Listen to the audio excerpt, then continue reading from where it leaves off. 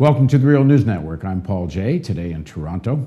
And today on June 13th, the World Justice Project released the Rule of Law Index. The World Justice Project, apparently funded mostly by the Gates Foundation. And they assess countries around the world based on the government accountability, transparency, and such, all the things they say make up the rule of law. And a lot of the news reports spent time on Venezuela and how it was depicted in the report. Here's a few quotes from the report. First of all, it says Venezuela was rated the worst performer in the world in terms of accountability and effective checks on executive power. Corruption appears to be widespread, ranking 54th.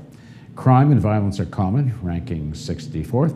Government institutions, according to this report, are non-transparent, and the criminal justice system is ineffective and subject to political influence. And it goes on. The country also displays serious flaws in guaranteeing respect for fundamental rights, in particular, freedom of opinion and expression, and the right to privacy. Now joining us from New York City to talk about this report and rights in Venezuela is Gregory Wilpert. He's the founder of the website, VenezuelaAnalysis.com. Thanks for joining us, Greg. Thanks for having me again. So, what do you make of this? Make of the report? Do you think this is a fair assessment of the state of things in Venezuela? Yes, it's a pretty damning report.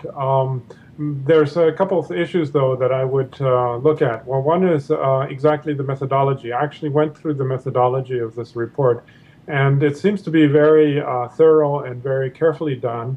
However, a large portion of it is based on expert interviews. I think almost over half of the factors that they analyzed were the result of expert interviews. And that is always a problematic issue, especially with regard to Venezuela. Because what you have in Venezuela, I think, is a situation where the old elites were basically kicked out of office completely in Venezuela. And if you do expert interviews, almost all of the experts belong to, in one way or another, are affiliated with these elites in Venezuela. And so it's very problematic. They tend to have a very strong bias against the government. The other thing is a large portion of the report or of the analysis was done on the basis of opinion polls, which I think is perfectly legitimate. However, I would point out that there are other opinion polls that actually contradict these results. The most significant one being the Latino Barometro, which is an analysis that is done throughout Latin America every year and receives funding from the World Bank. I mean, this is a serious effort to study public opinion with regard to politics and these exactly almost the same issues, actually. And in that one, Venezuela does very well every year. So it would be interesting to compare and contrast why this difference. The report focuses a lot on this issue of the right to express public opinion and fundamental rights. And in terms of media, there's been a lot of attention on television. I mean, to what extent does opposition television still active or thrive? I know when I was in Venezuela a few years ago, most of the television, in fact, seemed to be opposition television. What is the state of that now? Things aren't quite as one-sided or lopsided as they were 5 or 6 years ago, when indeed most of the television stations were very, very anti-Chavez. Now there are 2 or 3 major television stations which are more balanced in terms of their coverage. Of course, there was this controversial issue where a vehemently anti-Chavez station did not have its license renewed and therefore is off the air. But there's still a major 24-hour news channel that is very anti-Chavez and is constantly and continues to be very anti-Chavez, and they're still on the air. And so the reason I say things are more balanced is because the state, of course, has its own TV channels, and so it tries to counteract them.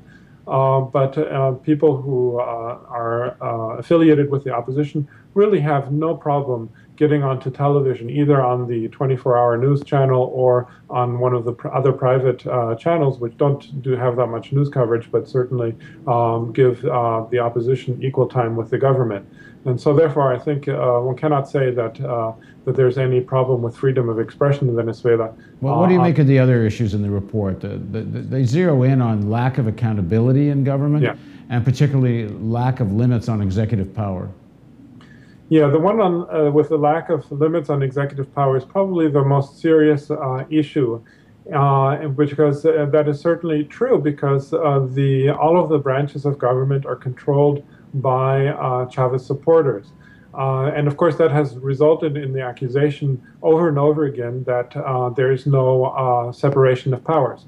Now, the thing is, I wouldn't say that Chavez directly controls or even indirectly controls these other branches of power of government. However, it's true that they do not exercise a thorough control of the executive because they are constituted by his supporters. Now, how the big question, I think, though, is how did that come about? Whose fault is it that Venezuela is in such a situation where there is no effective check on the executive? And I would say that the opposition bears at least as much responsibility for this as Chavez. And you have to look basically at what happened, how this came about. And one of the main ways it came about is that in 2005, the opposition boycotted legislative elections, and it's the legislature. So as a result, actually, the legislature had a complete free hand in naming the other branches of government, which is its responsibility, because it consisted entirely of Chavez supporters. And so, of course, they put the legislature, the pro-Chavez legislature, put pro-Chavez people in the other branches of government, whether it's the Electoral Council, the Supreme Court, or what's known as the prosecutorial power, is what I actually call it, or the moral power, which is the Attorney General's office, which is independent, actually. This would not have happened if the opposition had participated, because they would have been able to prevent a two-thirds majority in those 2005 elections. Things are going to change, though, because now the opposition has prevented, in the last legislative elections, it does have over a third of the seats, and therefore it can prevent a two-thirds, or it has prevented a two-thirds majority in the National Assembly. So next time it comes around to name positions for these other branches in government, the government or the Chavez forces will have to compromise with the opposition in order to name people to those positions. In other words, one of the other charges is the use of political influence in the criminal justice system. Is there legitimate issues there? Yes, absolutely. The criminal justice system is in terrible shape. It continues to be in terrible shape. It was that way before Chavez got elected.